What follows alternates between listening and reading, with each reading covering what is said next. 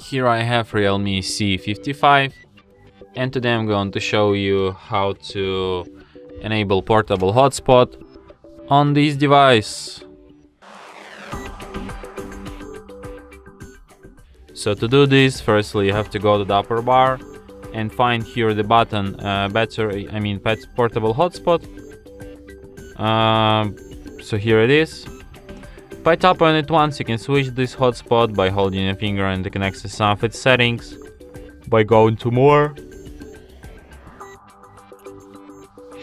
For example, here you can display QR code to instantly connect to your hotspot. Here you can change its password. Here you can change its security protocol. Here you can change its AP band. Here you can set your hotspot to be hidden. You can enable Bluetooth tethering. You can enable USB tethering and Ethernet tethering. You can also manage connections. You can add devices to block list. You can set up device connection limit, and you can set up data usage limit.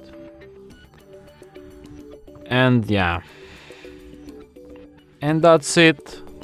Thanks for watching. If you find this tutorial useful, don't forget to hit that like button and subscribe to our channel.